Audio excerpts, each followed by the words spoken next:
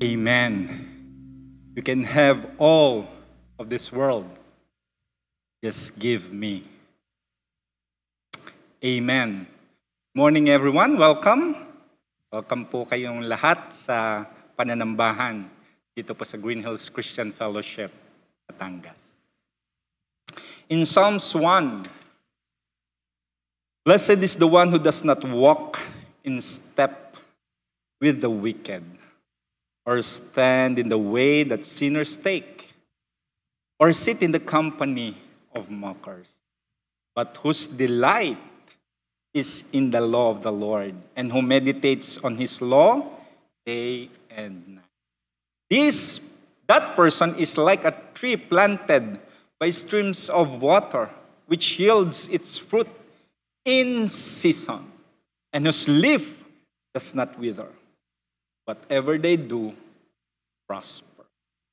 This morning, sama-sama po tayong tumamba sa ating Diyos na buhay. Tayo po'y manalangin. Father in heaven, we come to you this morning. Kami pong lahat nagpapakumbaba, sumasamba. Katulad nga po ng inawit namin kanina. Give me Jesus. Ikaw, Panginoon, ang aming itatanghal, luluwalhatiin at bibigyan ng parangal. Tayo po ang papuri sa pangalan ni Jesus. Amen. Amen. Good morning sa lahat. Sa lahat na nandito sa church, pati na rin po sa mga tahanan ninyo. Welcome to GCF. If it is the first time that you are here, we pray that God will touch your hearts. And mangusap po talaga ang Panginoon sa atin lahat. Tulad nung binasa kanina, Psalm 1. Matagal na panahon na po binasa yon, ginawa at sinulat ni David. At ito rin po ay matagal na rin pong awitin. But it's a beautiful song. It tells us a story of what Jesus has done for us. And if you've given your life to Jesus, you have victory in Jesus. Tayo po ay magsitayo po dito sa church. Kung sa tahanan po, welcome din po kayong tumayo and to join us to really praise God and sing. Even in kahit mag-isa ka lang po sa bahay, you can stand up and praise the Lord. And we will be together as a church praising God. Victory in Jesus.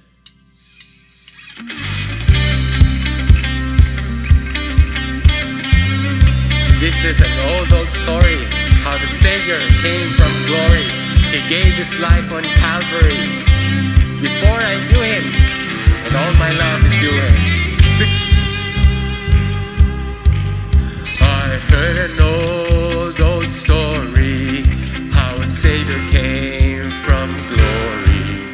How he gave his life on Calvary to save a wretch like me. Precious blood atoning. Then I repented of my sin and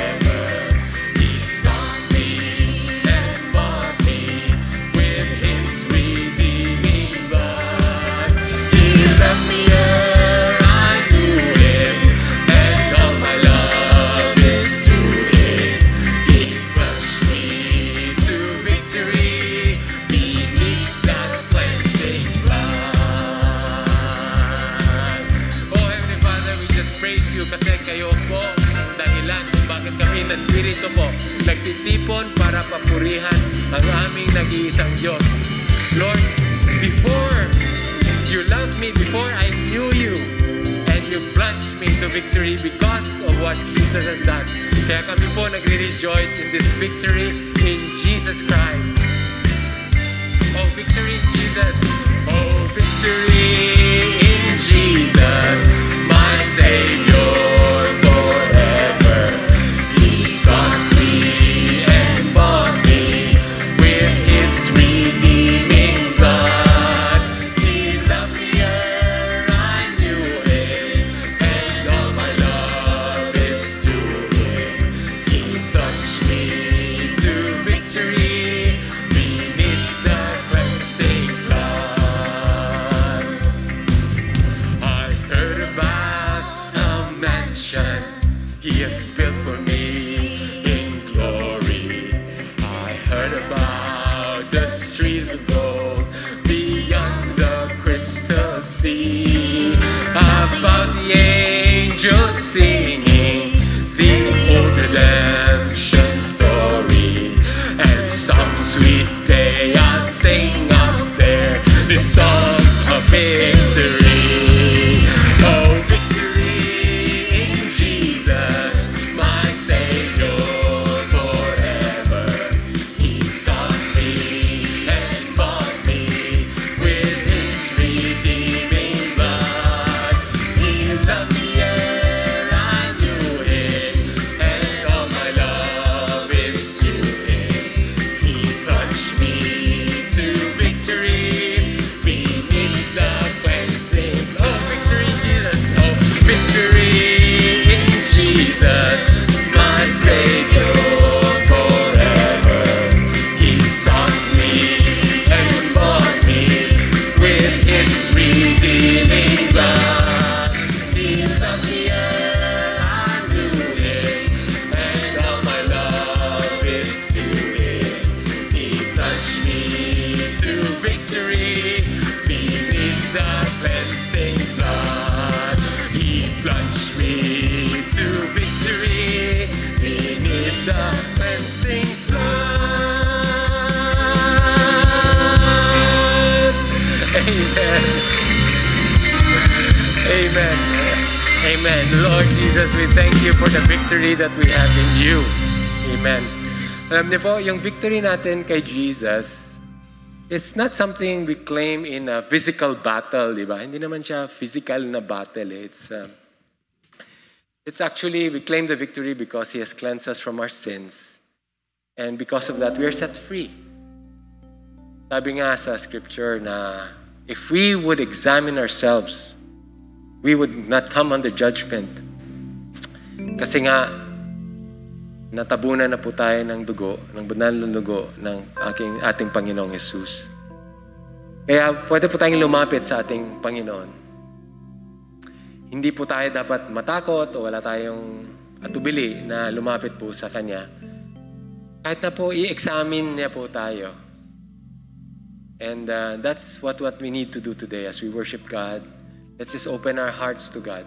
Saying, God, you know me. Kayo po ang nakakaalam ng lahat ng aking iniisip, ng aking mga ginagawa. Kahit na po sa patago, alam niyo po yon. Kaya Panginoon, we just confess our sins before you kung meron po kaming mga nagawang kasalanan, mga naiisip na hindi tama o hindi kaaya-aya sa inyo. Meron po kaming mga nasabi na nakasakit ng ibang tao. Lord, first of all, patawarin niyo po kami. And we also think about how to ask forgiveness from others. Examine us, O Lord. Examine us.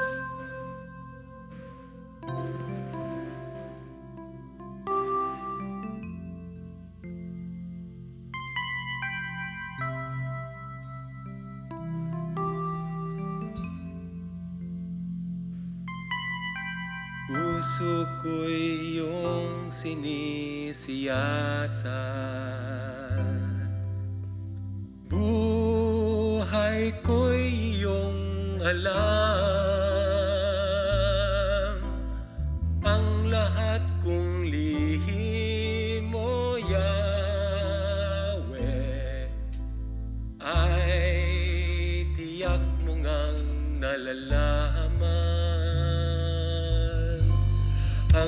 lahat ng aking ginagawa sa'yo ay hindi lingid. Ang lahat kong lihim, O Yahweh, ay tiyak mo ngang nababati.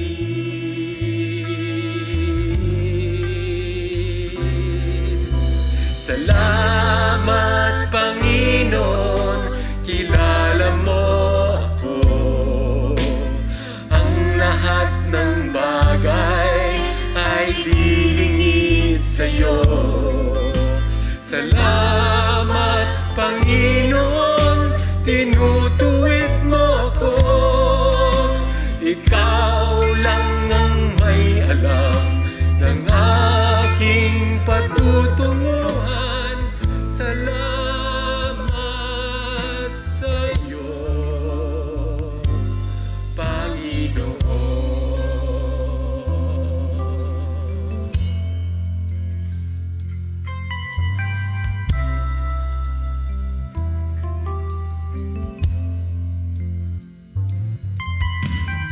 Puso ko'y iyong sinisiyasat.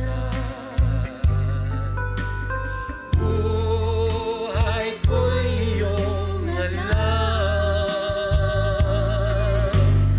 Ang lahat kong lihim, O Yahweh, ay tiyak mo ngang nalalaman. Ang lahat ng aking ginagawa sa'yo ay hindi lingid.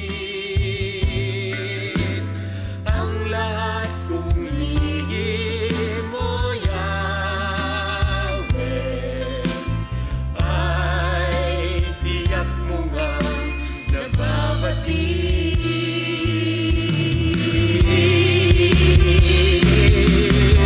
Salamat, Panginoon, kilala mo ako.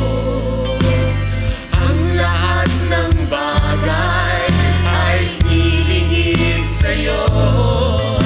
Salamat, Panginoon, tinutuwid mo ako. Ikaw lang ang may alam ng aking patutunguhan. Salamat sa'yo, Panginoon. Salamat, Panginoon, kilala mo ako. Ang lahat ng bagay ay dilingid sa'yo. Salamat, Panginoon, tinutuwid mo ako. Ikaw lang ang may alam ng aking patutunguhan. Salamat sa'yo, Panginoon. Ikaw lang ang may alam ng aking patutunguhan. Salamat sa'yo, Panginoon. Oh Lord, thank you. Kahit na po bukas na bukas po ang buhay namin sa inyo, hindi po dapat kami matakot. But rather, malugod po kaming lumapit sa inyo dahil inaantay niyo po kaming inyong mga anak na lumapit sa inyo. Salamat, Panginoon. Salamat. Amen. Ano man po ang kalagayan natin, alam po ng Diyos. Hindi ko man alam ang inyong mga sitwasyon, but the Lord knows. Tulad ng awitin natin kanina, He knows everything. Sabi po sa Hebrews 11:6, and without faith, it is impossible to please God, because everyone or anyone who comes to Him must believe that He exists and that He rewards those who earnestly seek Him. Lumapit po tayo sa Panginoon. Handa po siya sumagot sa inyong mga panalangin.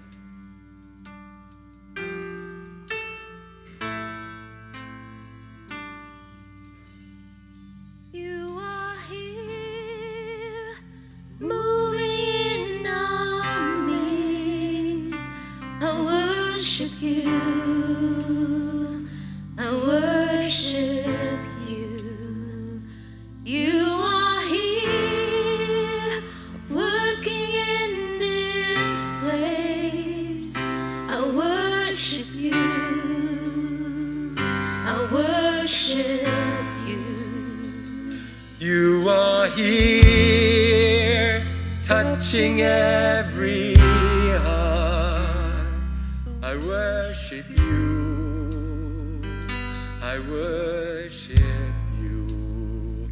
You are here, healing every heart. I worship you.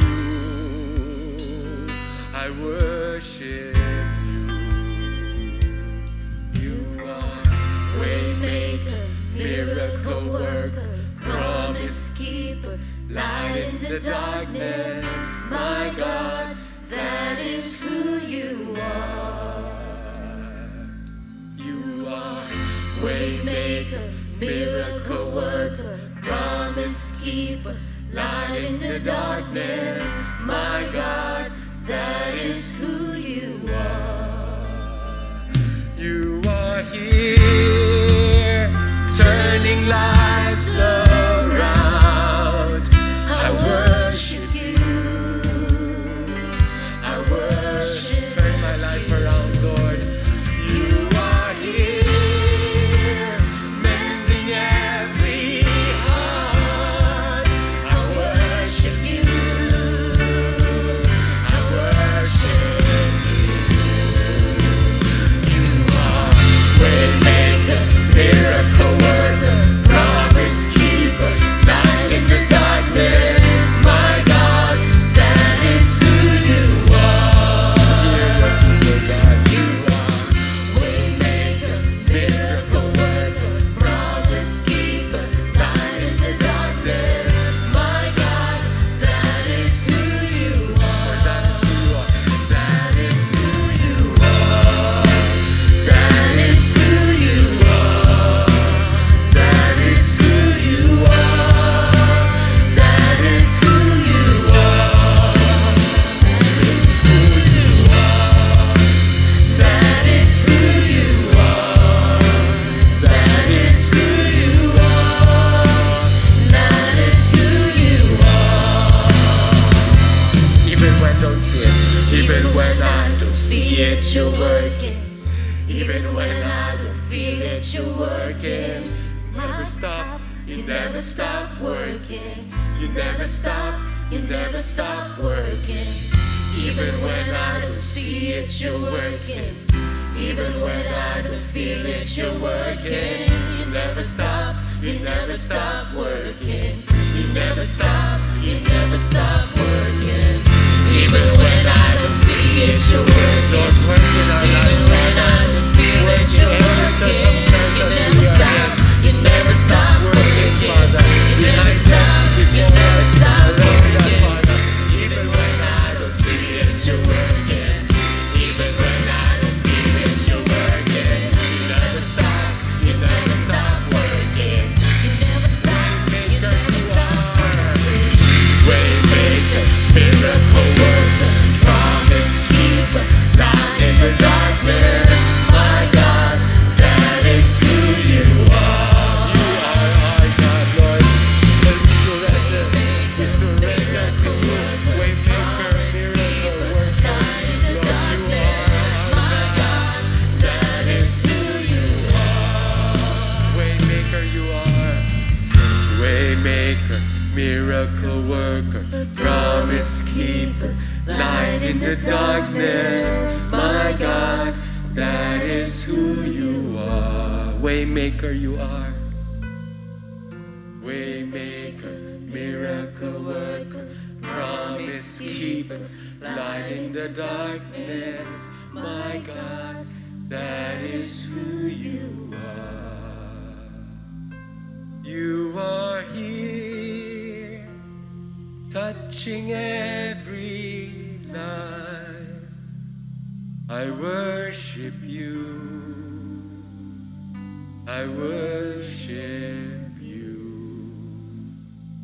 You are here, meeting every need. I worship you. I worship you. So Lord, here we are.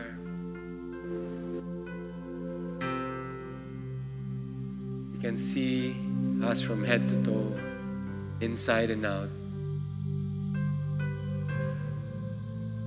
Lord, we surrender to you, our Father, to you, our Savior, to you, our Counselor. Panginoon,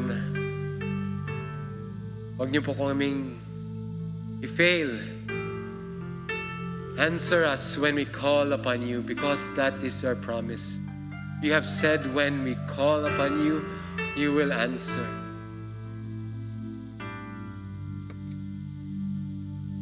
Lord, kahit po yung sagot niyo ay hindi yung sagot na minsan na aming gustong madinig.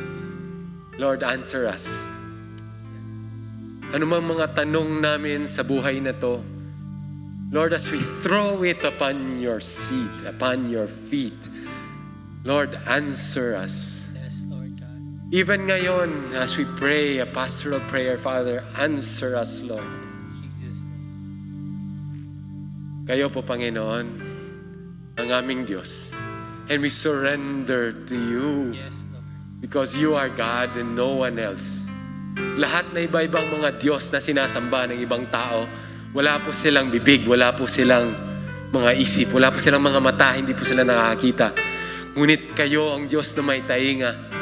Kayo ang Diyos na nakakarinig. Kayo ang Diyos na may puso, na nakakaramdam ng aming mga niraramdam. Kaya Panginoon, hear us when we call upon your name. Lord, we call upon you, our Father, and we will trust and put our faith in you. We will trust and put our faith in you. Thank you, Lord. And we pray this in Jesus' name, our Savior. Our Savior. In Jesus' name. Amen. Amen.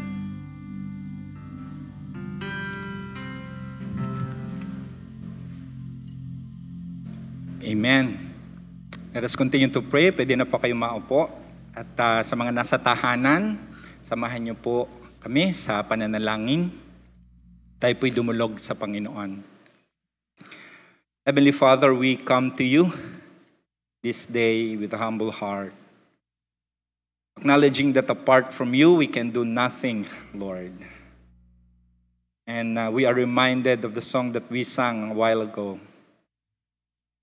Sabi sa awitin, salamat Panginoon, itinutuwid mo ako.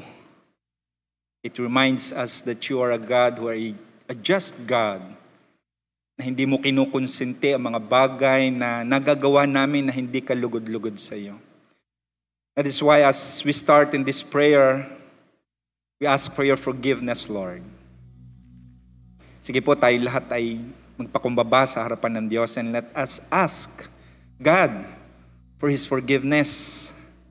Humingi po tayo ng kapatawaran, paglilinis ng Panginoon. Manalangin po tayong saglit.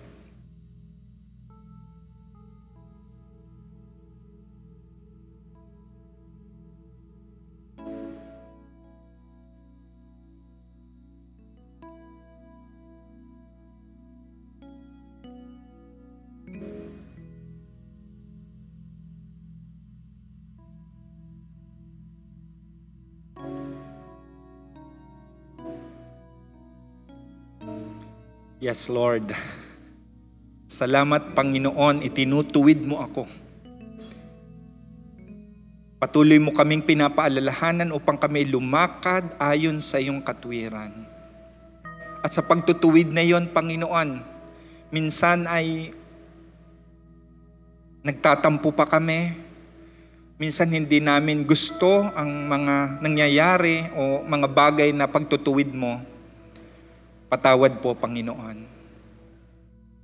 Subalit, ang katotohanan, ang lahat ng ito ay para sa ikabubuti namin. Salamat po. Salamat po, Panginoon. At patawad po. At sa pagkakataong ito, we continue to come, Lord, in your throne of grace. Patuloy na ipinapanalangin ang aming bansa. Na patuloy na ikaw ang siyang kumilos, maghari, manahan. Maging sa mga nangyayari sa ibang bansa na mga kaguluhan, mga gera between Israel and other countries, sa India, sa patuloy na paglaganap ng virus, at sa mga naaapektuhang lubha, Panginoon. Kasama ng bansa pong ito namin, minamahal na bansa. Lord, have mercy. Ikaw ang nakakaalam ng aming mga patutunguhan. Kaya, Panginoon, sa iyong paanan, amin po, Panginoong, idinudulog, Panginoon, ang kalagayan. Maging ng lokalidad namin dito sa Batangas. And even in our surroundings, in our families. Tunay nga pong palapit ng palapit. At marami na pong naapektuhan. Even some of our members of the church. Lord, we pray, Lord, na ikaw ang siyang kumalinga. Ikaw ang yumakap. Ikaw ang magparamdam ng malabay mong pakpak. For you cares, God. You cares for us. And we pray, Lord, na ikaw ang siyang magbigay ng kalakasan, pag-asa sa anumang nararanasan ng bawat isa. Hindi man sa COVID virus, kung hindi sa mga uncertainties, sa mga hindi kasiguraduhan ng bukas, sa mga negosyo, trabaho, at mga bagay ng pangyayari, sa kagulumihan ng aming mga damdamin at puso, kaisipan, that anxiety and depression na napaka-prone sa panahong ito. Lord, touch the heart and mind of everyone who feel those feelings. Ikaw po, Panginoon, ang maglagay sa puso ng bawat isa that they are loved, that they are cared by you. And of course, Lord, bigyan mo din kami ng puso, bawat isa sa amin, na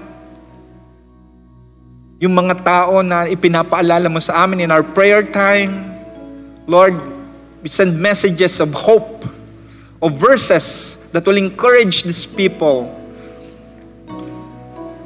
to move forward in their lives. Maging Panginoon sa pagkakataong ito as we worship you, nawa Panginoon ay ikaw ang patuloy namin mabigyan ng parangal at luwalhati. Ikaw ang mataas, ikaw Panginoon ang maitanghal. Gamitin mo ang programang ito, Panginoon, sa mga nakasubaybay at nakikinig. Panginoon, mangusap ka sa amin. Sa pamamagitan ng paghahayag ng iyong salita, salamat, Banal na Espiritu, na maging sensitibo po kami sa mga katagang maririnig namin. Na ito'y magbibigay ng pag-asa, ng buhay sa mga nawawalan ng pag-asa. Salamat for your word is a living word, giving life to everyone who hears. And let our heart be a good soil na mataniman ng mga salitang ito. Salamat po, O Diyos. Maghari ka, manahan ka sa bawat isa sa amin. Luwalhati, parangal ay sa iyo namin ibinabalik. Sa pangalan ni Jesus. Amen and amen. Purihin po ang Panginoon. Patuloy po tayong magpanalanginan sa bawat isa. Napakasarap po na sa ating oras ng panalangin ay kabahagi po tayo na ipanalangin natin ang ating kapwa.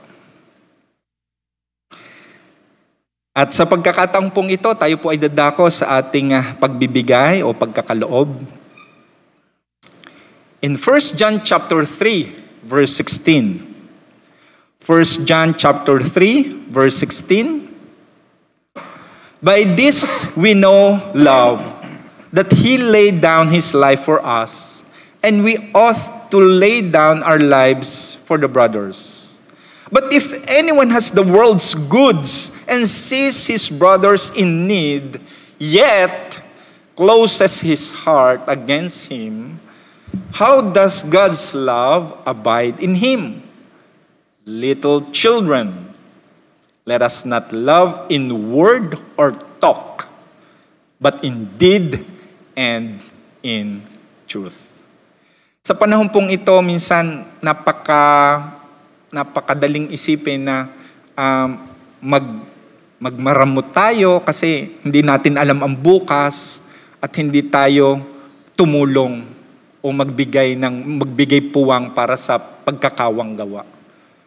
Subalit bilang mga naliwanagan ng salita ng Diyos, ito po ay isang daan upang tayo ay maging kasangkapan ng pag-ibig at pagmamahal ng Diyos. Hindi tayo laging iisipin ng pakabig. But our hearts will be generous enough kung ano man yung ipinagkaloob ng Diyos. Lalong higit sa pagbibigay ng ating mga ikapo at kaloob. Nawa po, ang mga bagay na ito ay maibigay natin na may kagalakan mula sa ating puso. Tayo po'y manalangin para po sa ating mga offerings. Panginoon, salamat sa pagkakataong ito. As we give, Lord, salamat for that love in action na hindi lamang sa salita, but higit sa lahat, ito ay aming ginagawa. Ang pagtulong sa aming kapwa, pagkakawang gawa, at higit sa lahat, ang may kagalakan na magbigay ng kaloob, Panginoon. Salamat po sa mga biyayang ito at ibinabalik namin, O Diyos, ang para sa iyo. Sa iyo po ang papuri sa pangalan ni Jesus. Amen. Paalala po sa ating pong mga offerings, meron pong account ang naka-flash sa inyong screen. At paalala po, meron po tayong mas pinadali na pagbibigay through GCash sa mga nasa tahanan. Pwede po kayong magkaloob through GCash. Meron po diyang step 1, step 2 na ipinapakita namin sa screen.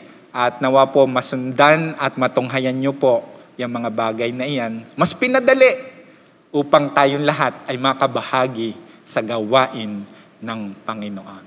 Because God loves a cheerful giver. Purihin po ang Panginoon.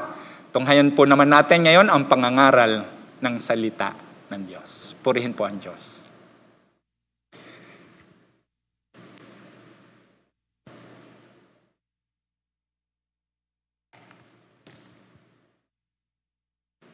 Morning po sa ating lahat.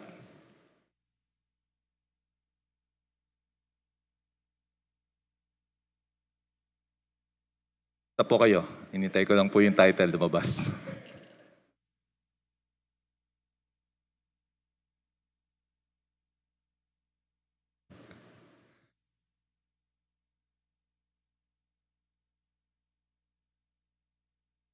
Wala pa rin po. Ang title po ng ating sermon for this morning ay The Troubles of Obedience to God. Sa title pa lang po yun, nagsasabi po na when we obey God, it's not a walk in the park. Hindi po nagiging madali ang pagsunod sa Diyos. Nasubukan na ba man ninyo na may pinagagawa ang Diyos sa inyo? Sinunod nyo? At pagkatapos yung sunod, o habang sinusunod nyo, ang daming hadlang na dumarating sa buhay ninyo. Ang pagsunod sa Diyos ay may kalakip na kagalakan. May pagpapala. Ngunit, ayon din po sa salita ng Diyos at mula sa aral na makukuha natin mula sa Exodus chapter 5, there are troubles of obedience to God. Let me share my personal experience na nung habang sinisimulan po namin yung foundation, nagkaroon din po kami ng malaking trouble. Nagkaroon po ng kasulatan and yet hindi po naisaayos yung mga dokumento ng lupa. Dumating po sa point na na-lockout po kami. May tatanong po natin kay Tito Ray kung ano po nangyari. We were locked out for many months and ang katanungan po, kung ito ang nais ng Diyos para sa foundation, bakit ganun ang nangyari? Troubles came to the foundation. At dito po sa pag-aaral natin sa umagang ito, sa Exodus chapter 5, makikita po natin ang napakaraming troubles na dumating kay Moses, kay Aaron, at sa mga Israelites. Atin pong basahin yung mga verses. Simula po sa verse 1 ng chapter 5. Can I invite everyone here to please stand? At sa inyo pong nasa inyong tahanan, samahan niyo po kami sa pagbabasa ng salita ng Diyos. Let's read together. Afterward, Moses and Aaron went and said to Pharaoh, "Thus says the Lord, the God of Israel, let my people go, that they may hold a feast to me in the wilderness." But Pharaoh said, "Who is the Lord, that I should obey his voice and let Israel go? I do not know the Lord, and moreover, I will not let Israel go." Then they said, "The God of the Hebrews has met with us. Please let us go a 3 days journey into the wilderness, that we may sacrifice to the Lord our God, lest he fall upon us with pestilence or with the sword." But the king of Egypt said to them, "Moses and Aaron, why do you take the people away from their work? Get back to your burdens." And Pharaoh said, "Behold, the people of the land are so many, and you make them rest from their burdens." The same day Pharaoh commanded the taskmasters of the people and their foreman, "You shall no longer give the people straw to make bricks, as in the past. Let them go and gather straw for themselves. But the number of bricks that they made in the past you shall impose on them. You shall by no means reduce it, for they are idle."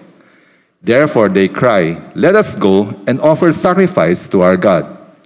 Let heavier work be laid on the men, that they may labor at it and pay no regard to their lying words." So the taskmasters and the foremen of the people went out and said to the people, "Thus says Pharaoh, I will not give you straw. Go and get your straw yourselves wherever you can find it. But your work will not be reduced in the least." So the people were scattered throughout all the land of Egypt to gather stubble for straw. The taskmasters were urgent, saying, "Complete your work, your daily tasks each day, as when there was straw." And the foremen of the people of Israel, whom Pharaoh's taskmasters had set over them, were beaten and were asked, "Why have you not done all your tasks of making bricks today and yesterday, as in the past?"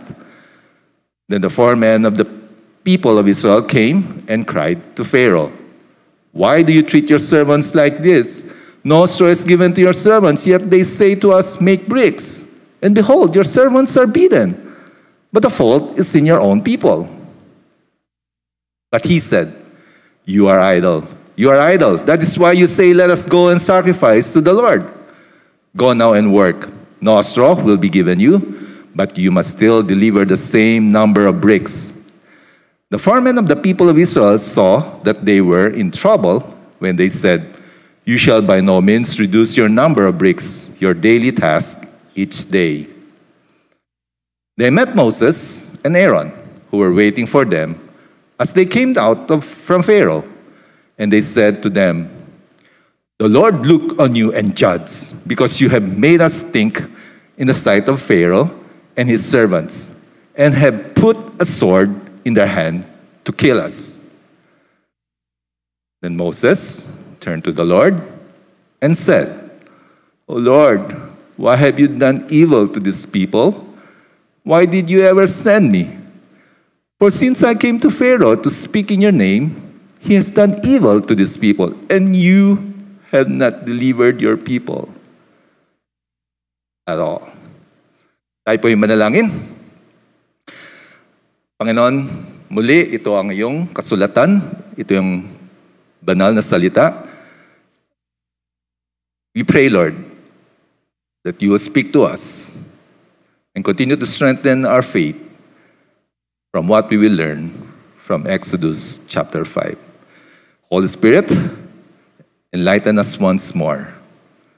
Grant us the faith. We ask in Jesus' name. Amen.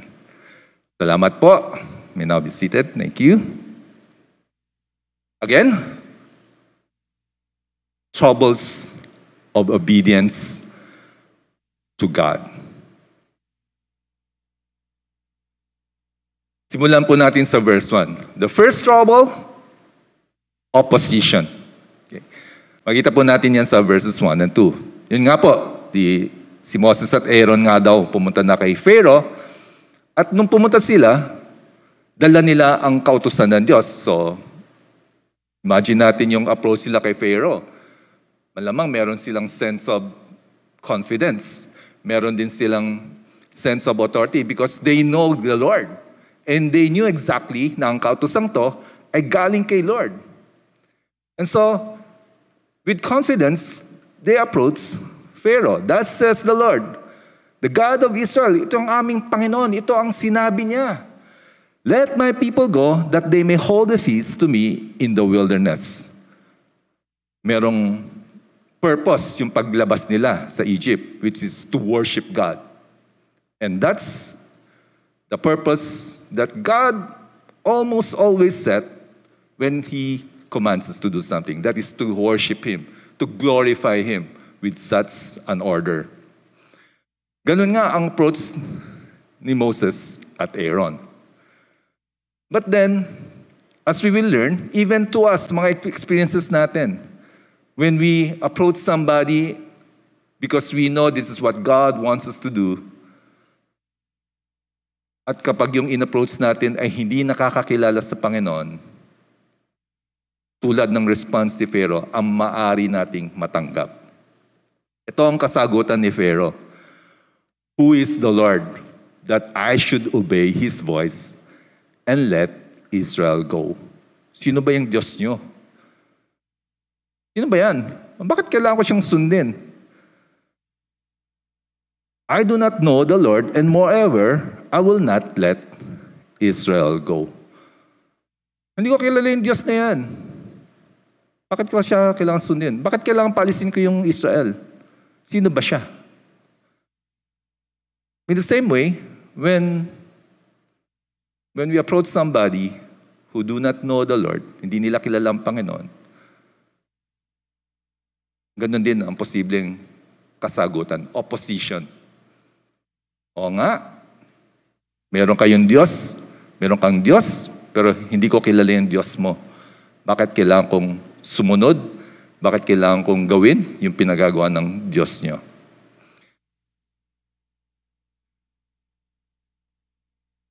At hindi lang opposition ang maaari nating matanggap. Suspicion. Yung ating motive ay maaring questionin, pagdudahan. Bakit mo ginagawa yan? Sabi sa verse 3, then they said, the God of the Hebrews has met with us. Please let us go on a 3 days journey into the wilderness that we may sacrifice to the Lord our God. So itong pinagagawa ng Panginoon para kami ay makapag-worship, makapag-offer sa Kanya. But the king of Egypt said to them, Moses, Aaron, bakit kailangan mong dalhin yung mga tao na yan from their work? At kadalasan, yung sarili pa rin ang naisip. Tulad dito kay Pharaoh, yung sarili na naisip. Pag pinalis ko yung mga Israelitang yan, ang dami kong project ang dami kong pinagagawa. Pag pinalis mo yung mga Israelita, paano na ako? Paano na yung mga plano ko, yung mga paglago ng aking kaharian? Mababawasan, hindi matutuloy. Mabawasan yung free labor ko. Kumbaga, yung self-benefit niya, maapektuhan. Kaya itong sagot ni Pharaoh, get back to your burdens.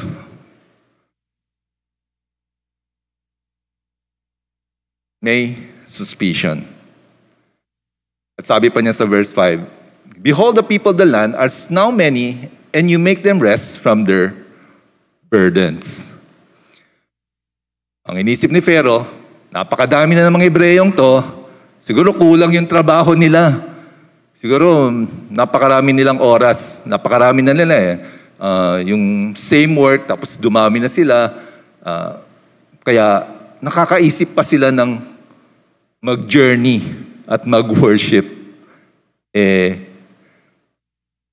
Napakarami na kasi nila. The same day, Pharaoh commanded the taskmasters of the people and their foremen. Yung taskmasters, mga Egyptians po yan. Yung mga foremen, yun yung mga Israelites na ginawang foremen. Kumbaga, may taskmasters, tapos may foremen, tapos may mga labor. Kumbaga sa construction. Labor lahat ng Israelites, kumuha ng mga Israelita, inassign as foremen. So, ikaw ang foreman dito sa grupong to, ikaw ang foreman sa grupong to. Tapos meron pang pinaka-supervisor, yung taskmaster na Egyptian. So, pinatawag at ito ang inutos. You shall no longer give the people straw to make bricks as in the past. Let them go and gather straw for themselves. Okay. Pag narinig yung salitang straw, ano yung papasok sa mind nyo? Yung pang soft drinks. Ako, hindi. Yung panali. Straw. So, yung straw dito ay isa sa mga hinahalo sa clay to make bricks para maging stable daw yung bricks. So, inaani yan, kinukuha para isama, ihalo. So, noon, pinoprovide sa mga Israelite workers yung straw. Pero ngayon, yun nga, inisip ni Pharaoh, kayo napakarami na di kayo na kumuha ng straw, hindi na iproprovide sa inyo. Okay? But the number of bricks that they made in the past, you shall impose on them, you shall by no means reduce it.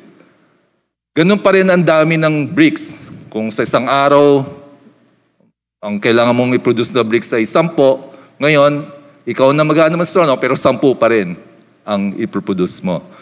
Hindi binawasan. At siyempre, kailangan nilang maghanap ng straw bago nila magawa ang bricks.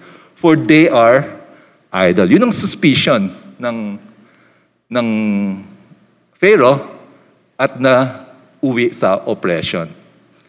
For they are idle. Pa-Facebook lang kayo Pa-YouTube lang kayo Kaya siguro naisipan yung bumiyahe. Therefore, they cry, let us go and offer sacrifice to our God. Kaya, nagpaplano pa kayong mag-journey para mag-worship, mag-offer sacrifice sa Panginoon nyo. Kasi nga, you're idle. Marami kayong oras. Verse 9, let heavier work be laid on the men, that they may labor at it and pay no regard to lying words. Ito ang solusyon, sabi ni Pharaoh. Pahirapan ng trabaho, dagdagan ng trabaho, yung straw, kanya-kanyang kuha. At kapag busy na uli sila, wala nang silang time mag-Facebook, makakalimutan nila yung pagsisinungaling nila na gusto pa nilang bumiyahe at mag-worship.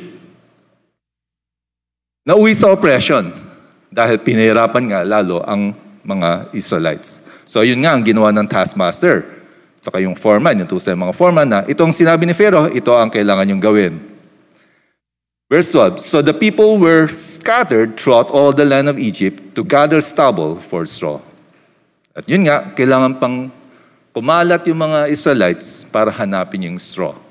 Dahil nga, kailangan nilang idagdag na sa trabaho nila yon. The taskmasters were urgent, saying, complete your work, your daily task each day, as when there was straw.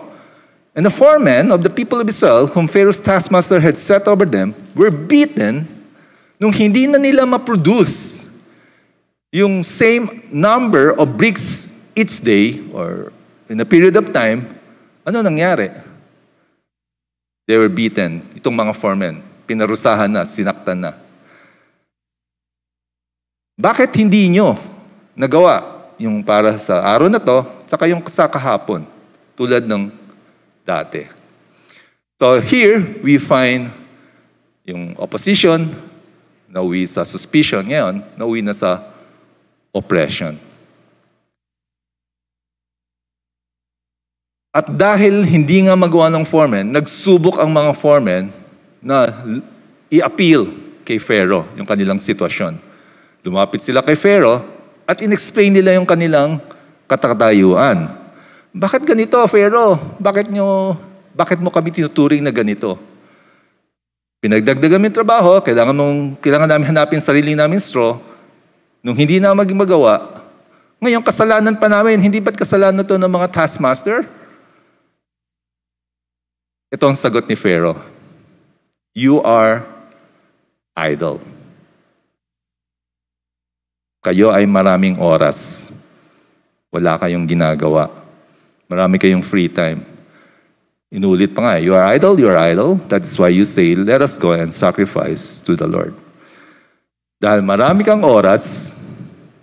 oras, kaya't naisipan pa ninyong magdala ng sacrifice sa inyong Diyos. Ganun pa man, ni-reiterate ng Pharaoh yung kanyang utos. No straw will be given you, but you will deliver the same number of bricks. Now, these 4 men saw that they were in trouble when they said, you shall by no means reduce your number of bricks, your daily task each day. So, ganun yung feeling ng mga 4 men. We are in trouble, deep trouble, sapagkat itong inuutos ni Pharaoh, hindi namin matutupad. And from that point, nakasense na sila ng great fear. Because not being able to comply with the commands of the Pharaoh will end in not good. They know that they will be punished severely.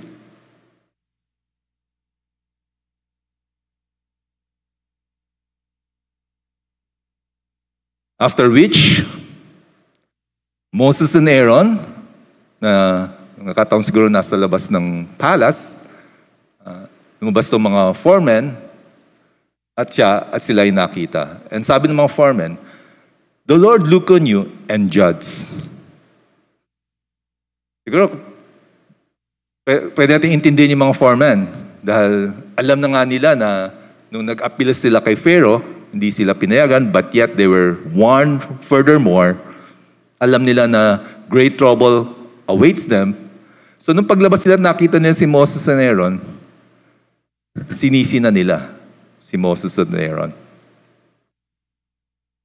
The Lord look on you and judge.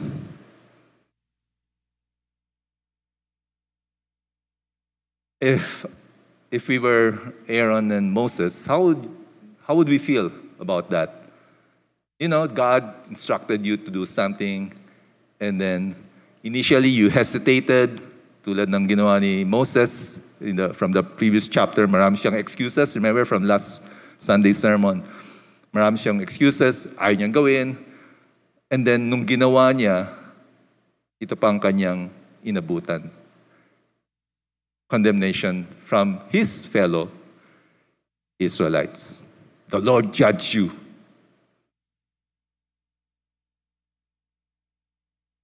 Hirap, di ba? When all you wanted to do was to obey God, and yet when you obeyed God, this is what you are now experiencing. Not from the people who oppose you, but from your own people. You're being condemned. Just because you obeyed God, you led them through what God wanted them to do, and then, ito marinig mo mula sa kanila. At dahil sa iyo, Moses at Aaron, you have made us think in the sight of Pharaoh. Okay lang kami noon eh. We can survive. Although we were slaves, but then we were able to fulfill yung mga inuutos ni Pharaoh. But now, you have made us think in the sight of Pharaoh. Pinag-iinitan na kami. Yung inuutos niya ay imposible. And have put a sword in their hand to kill us. Yes. Nakikita nila yung possible severe punishment. The sword, which is to put them to death for not being able to deliver the number of bricks they were required to do so. The punishment of death from the hands of Pharaoh.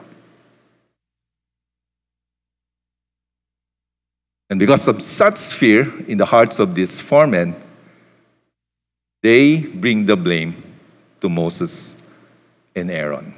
We condemn you for what you have done. Now our lives are in danger because you, Moses and Aaron, brought us to this situation.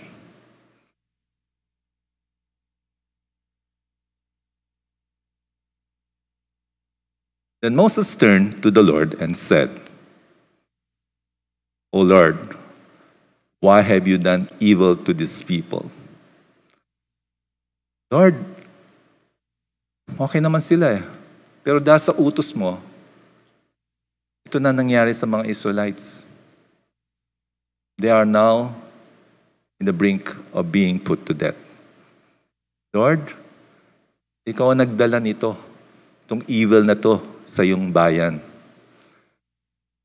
Why did you ever send me? Bakit po pa ba ako pinadala? Bakit mo inutusan na gawin to? For since I came to Pharaoh to speak in your name, he has done evil to this people. Wala namang mabuting nangyari. Nung pinapunta mo kay Pharaoh, nung sinabi ko kay Pharaoh, ito yung gusto mo. Wala maganda nangyari, but evil. The people of Israel are oppressed more. They are now in the brink of being put to death. And you have not delivered your people at all. Lord, you have not done anything. You, the deliverer, have not fulfilled your role. The heavy burden in the heart of Moses, the one whom God raised to deliver Israelites out of Egypt, and yet at this point, he was totally down, questioning God.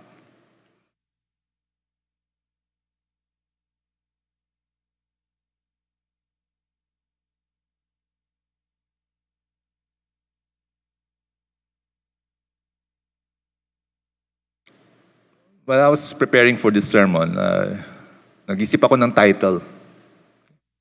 So, isa sa mga naisip ko ay, When Obedience to God Brings Troubles. Same po yung title ng ating sermon. Dahil sumunod ka sa Diyos, nagkaroon ka ng trouble. Diba? Minsan, mas madaling hindi sumunod sa gusto ng Diyos. Yung standard ni God, yung kautusan ni God, yung values ni God, pag kinompromise natin yun, mas maganang buhay. Ngunit, pag may obedience, sometimes, they bring troubles. Natawa si Annie nung nakita niya ito kasi my youngest daughter, she updates and upgrades my PowerPoints before Sunday. Nung nakita niya, Dad, ain't easy? Yeah, obedience to God ain't easy. Di ba? Not easy. Kasi we live in a world wherein, everything would would be, we would appreciate more easy tasks, more comfort, right? Microwave, toaster, sa halip na magsimula ka ng gatong, internet, everything. But even at times when we want to obey God, we want it to be easy. We want the result to be easy. Okay, I'm obeying God.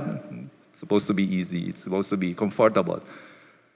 When you obey God, sabi ng iba, pag basta sinunod mo ang Diyos, lahat magiging maayos. Obviously, from Exodus 5, we have learned that's not true theologically. Let us be careful with that. Wag tayong maging comfortable na basta pag sumunod ako kay God, magiging comfortable. No, that's not the case. But surely enough, the Lord will bring much joy in your heart, even in the midst of troubles. And that's true. Okay? Obedience to God ain't easy. Another possible title, the struggles of obedience to God. When we obey God, there are struggles. Actually, this was recommended by my daughter, Annie. The struggles of obedience to God. So here, the summary of what we have learned from Exodus chapter 5. The troubles of obedience to God. Opposition, suspicion, accusation, oppression, condemnation, rejection. All these 6 scions are possible results when we obey God.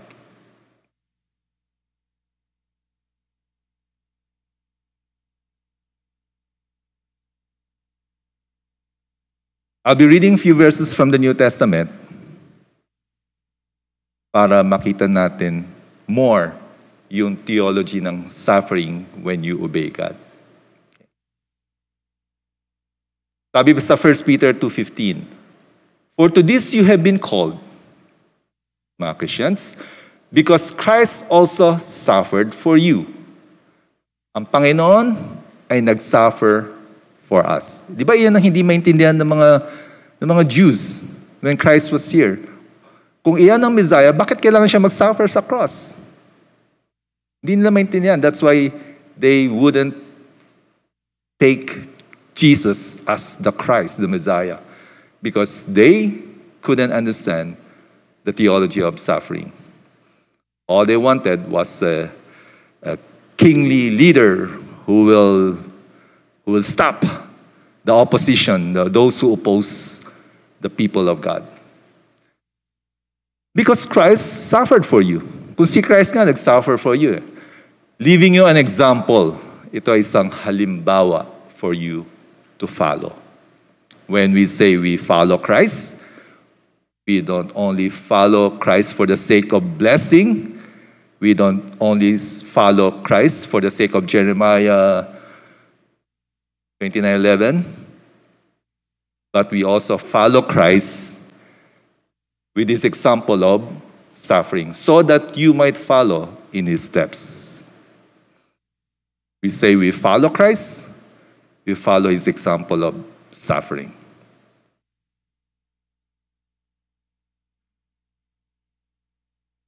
Philippians 1:29. "For it has been granted to you that for the sake of Christ, you should not only believe in Him, but also suffer for His sake." Okay? Hindi lang para maniwala, manampalataya, but also, ang kasama doon, is to suffer for the sake of Christ.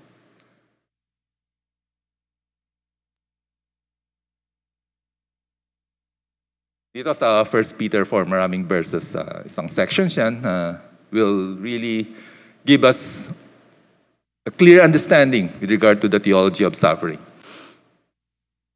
Simulan natin sa verse 12. "Do not be surprised at a fiery trial when it comes upon you to test you, as though something strange were happening to you. When you obey God, don't think of it as strange. na may kasamang suffering. Tinunod ko ang Diyos, merong sacrificial elements needed. Huwag ka magugulat. Bakit kailangan magkaroon ng sakripisyo? But rather, rejoice. Ito yung sinasabi ko kanina. May joy na kaakibat ng pag-suffer para kay Kristo.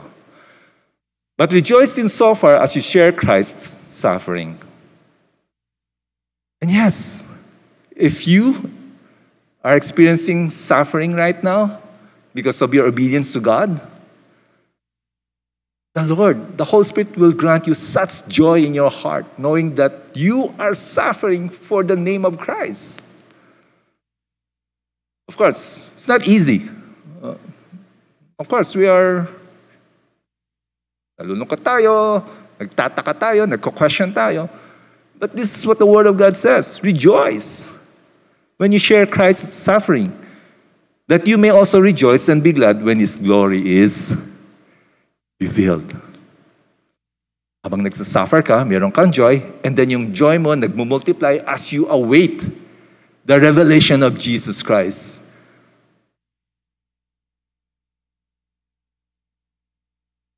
Anong gusto mo ngayon? Yung lahat sa buhay na to ay lahat komportable dahil may pinagagawa si Lord sa iyo. Ayaw mo.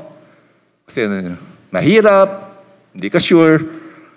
Anong gusto mo? Yun ba? O yung sinunod mo yung Diyos sa pinagagawa sa iyo, ang daming sakripisyong kasama, and yet, yung joy mo nagmumultiply as the day of coming of Jesus Christ becomes nearer and nearer.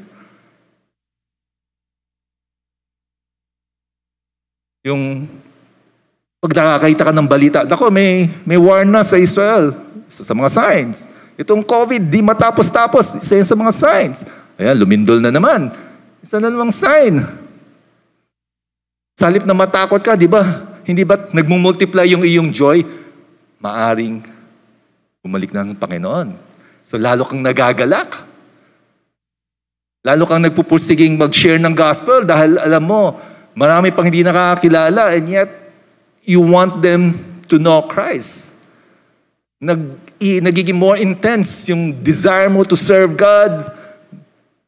Nagiging more intense yung you want to share the gospel to other people.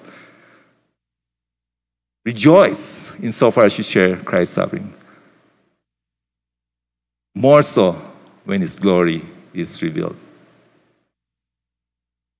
So, 1 Peter 4:14. If you are insulted for the name of Christ, you are blessed because the Spirit of glory and of God rests upon you. Pag ininsulto ka,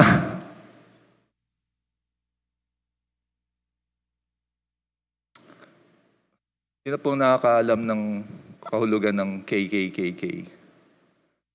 Kanin, kubo, karunungan, kalinga, para sa kalwalhatian ni Kristo.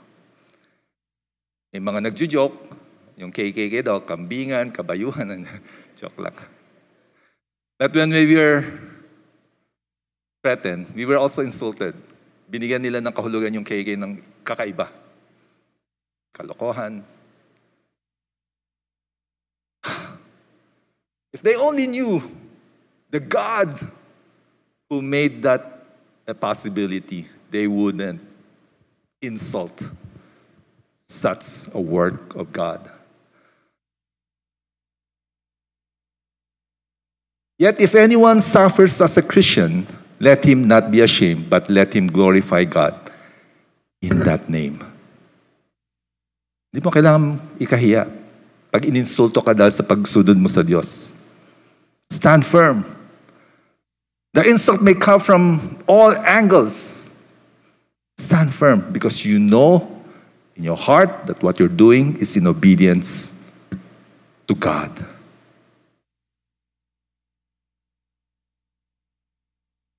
First Peter 4:19. Therefore, let those who suffer according to God's will entrust their souls to a faithful Creator while doing good. You entrust it to God. You entrust yourself to God.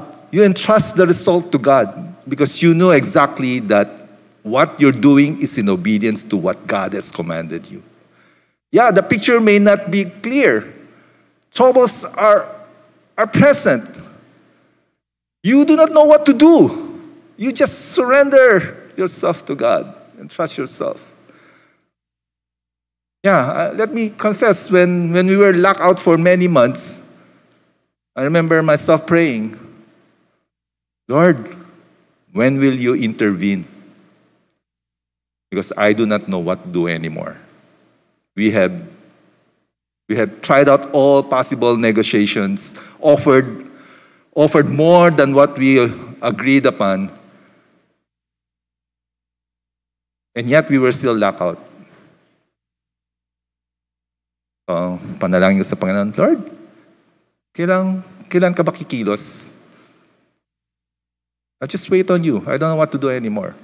But I'm so glad that during even that time, although there were doubts in my heart, I knew that God will do and act upon it in His timing.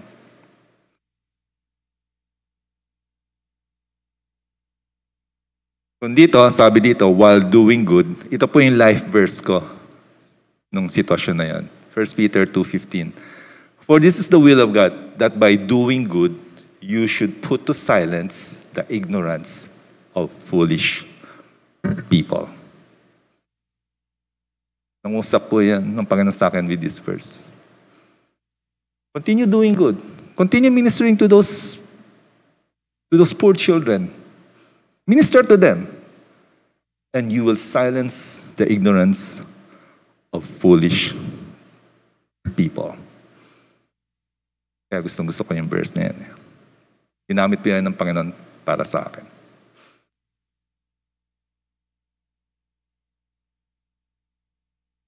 Another possible title na naisip ko for this sermon ay ito. When your life's chapter ends with questions. Di ba? Itong Exodus chapter 5, it ends with Moses questioning God. Lord, nothing good came out from your order for me. Evil ang nangyari sa Israelites. And you haven't done anything, sabi ni Moses kay God. When your life chapter ends with question, perhaps you're in a chapter in your life right now that you have more questions than answers. Maring yung sitwasyon mo ay nagdudulot ng mas maraming pagdududa. Nagtatanong ka, Lord, bakit hindi ka pa kumikilos?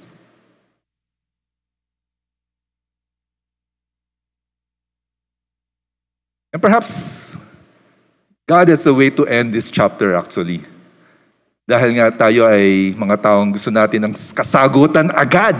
Di ba? Yung may prayer nga na nakita natin sa mga stickers. Lord, give me patience right now. And that's why this chapter 5 is so interesting. It ends with questions rather than answer. And many times in our life, may mga chapters tayo sa buhay natin, may mga weeks tayo sa buhay natin na they end with questions.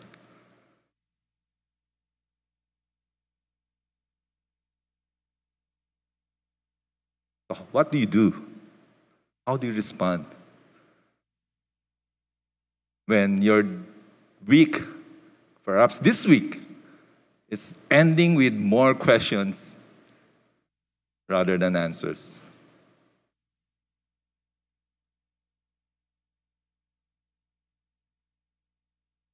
Kayo po, nasa inyong tahanan, ano pong gagawin nyo kung ang linggo ninyo ay ngayon, matatapos na at mas marami pa kayong katanungan kaysa kasagutan sa katatayuan nyo?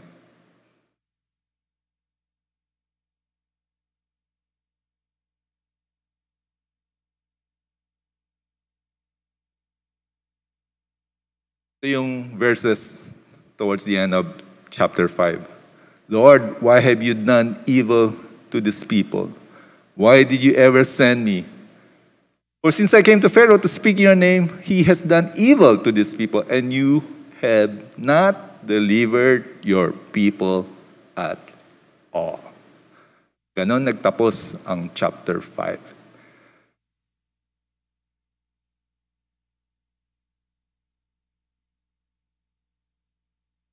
The troubles of obedience to God.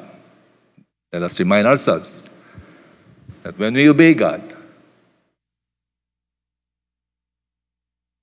let us be ready to face opposition, oppression, rejection, condemnation, because just as Christ suffered for us, may we be ready to suffer for Christ.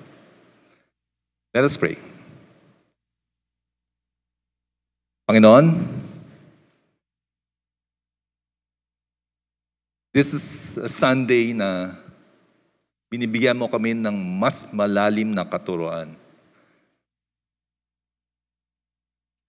Nawa, Panginoon, kaming mananampalataya ay patuloy na lumago, mas maging matatag sa aming pananampalataya. Sapagkat tulad din po na pag-aralan namin sa umagang ito, na ang pagsunod sa iyo, Panginoon, ay hindi madali at maaari kaming makatanggap ng maraming hadlang, pag-uusig, paglalait. Ngunit, Panginoon, sa iyo namin tinataas ang aming sarili, pagkat ikaw ang Diyos na buhay, ikaw ang Panginoong Jesus, ibigay sa amin ng kaalaman patungkol sa iyong kaharian at buhay na walang hanggan sa pamagitan ng iyong suffering. We pray in Jesus' name.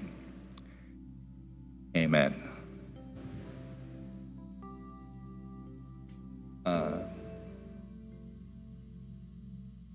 To those of you who are fans of Marvel Avengers, by this time nakikita na niyo yung credits.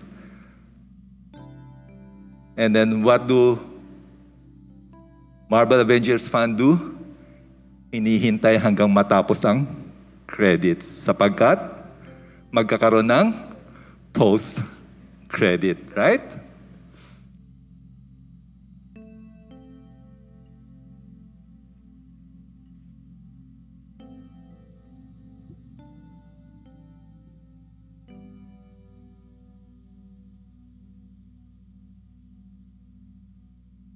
So, yeah, imagine na lang nyo, may mga daming letra. Maakyat dito.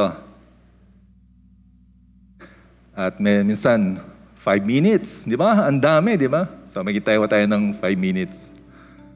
Maakyat yung letra.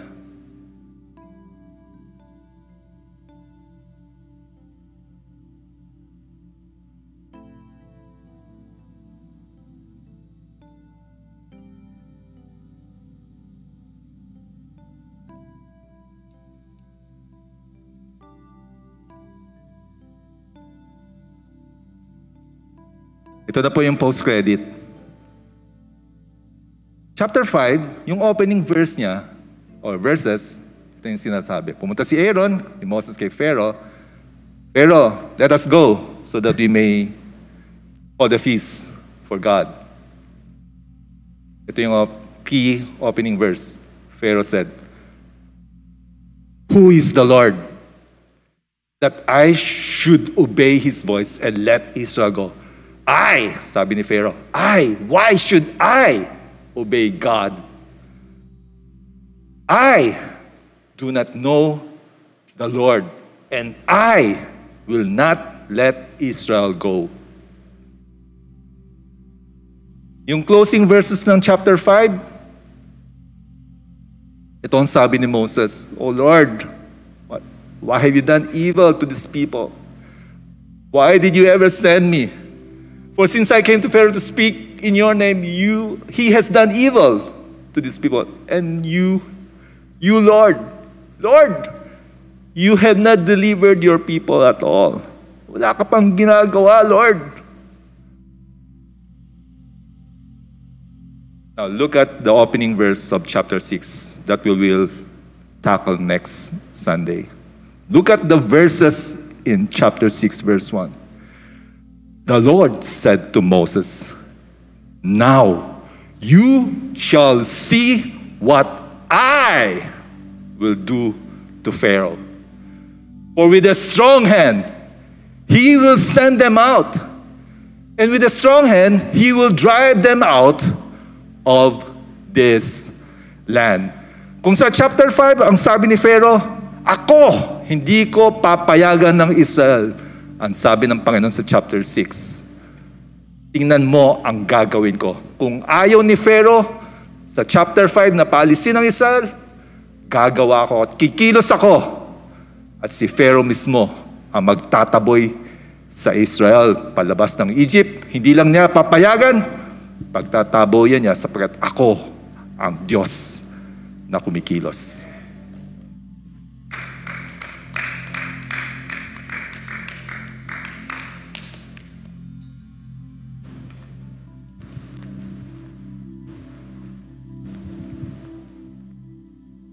Salamat sa ating Diyos dahil sa katapusan, siya ang may alam ng kaduluhan ng istorya. And we thank God for the ending of that story.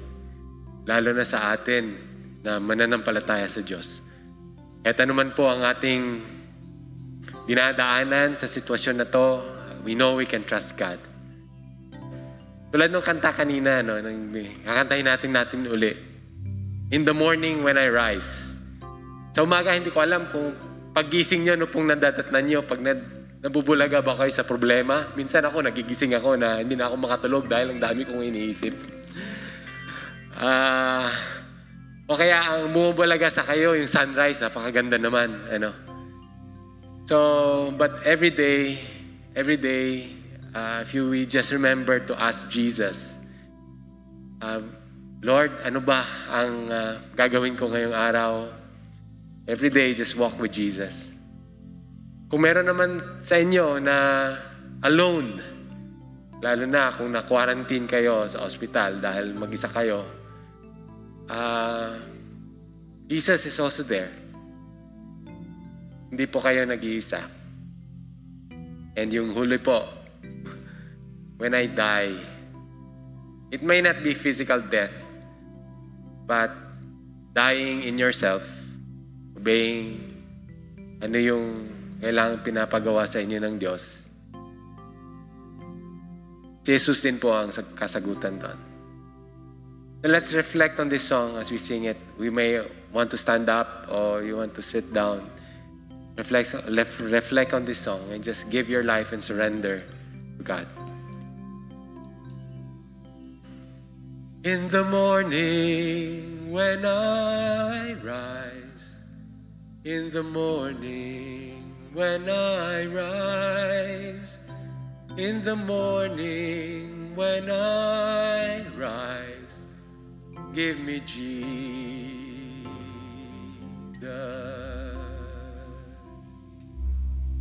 Give me Jesus. Give me Jesus. You can have all this world, but give me Jesus.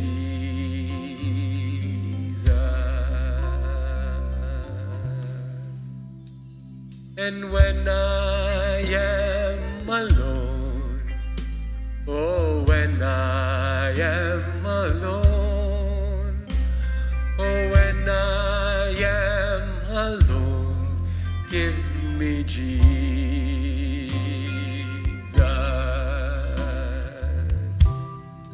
Give me Jesus. Give me Jesus. You can have all this world, but give me Jesus.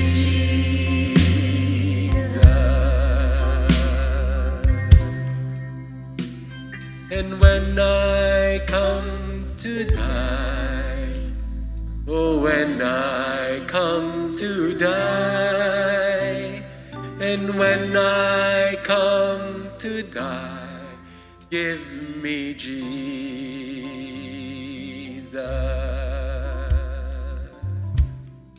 Give me Jesus.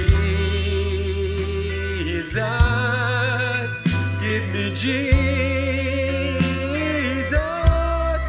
You can have all this world. Just give me Jesus. Give me Jesus.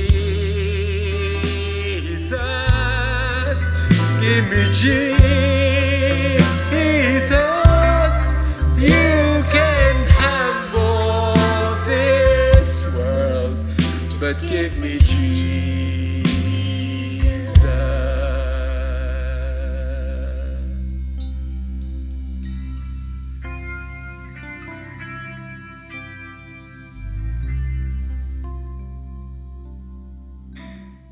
The Lord.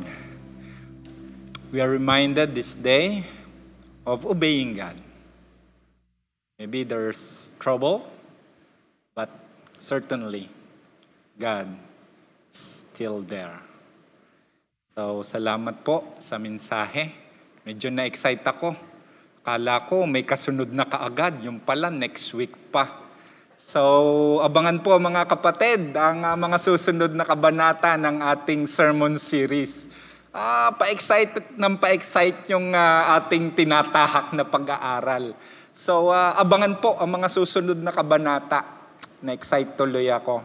Gusto ko nang hilahin yung next Sunday. Amen. Para po sa mga paalala, announcement, CBAP's May Special in collaboration with World Teach will go through a study on the book of Ruth entitled Refuge. Let's discover how we can find home in a world of change. Ito na po yung last week, May 22, Saturday po, 9 to 11 a.m. only. Registration fee is 100 pesos, open to all CBAP men and women. Para po mag-registered, step 1, pay your registration fee sa GCash number 0925-455-6741, Rosario Almadin. Take note po of your reference number. Step 2, access Zoom registration link. Fill out the form and input your GCash reference number. Link is flashed on your screens or visit the CBAP Facebook page. And step 3, wait for email confirmation. You will receive the Zoom link via email. Committee will verify your registration and send materials to you in a separate email. Amen. Purihin po ang Panginoon. Nakaka-excite po itong ating pananambahan. Praise the Lord. Purihin po natin ang Panginoon. Let us close in prayer.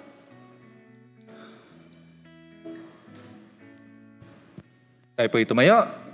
Kayo po nasa inyong tahanan. Let us conclude with this prayer. May the God who is sovereign and all-powerful of all continue to speak to you and task you according to how He has called you to fulfill His purposes. May He strengthen you, empower you to do so. May the joy of suffering for Christ fill your heart as you obey Him. Glory to our Lord Jesus Christ. And it is in His name that we pray. Amen. Amen. Amen. May the Lord continue to use all of us in His expansion of His kingdom. Amen. Awitin po natin ito ulit. Victory in Jesus.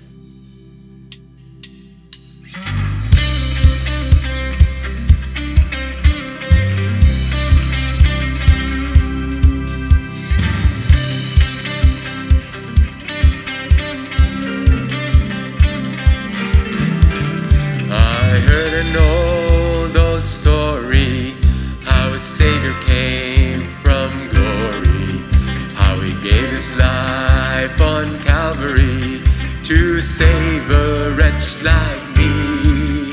I heard about His groaning, of His precious blood's atoning, when I repented of my sins and won this victory.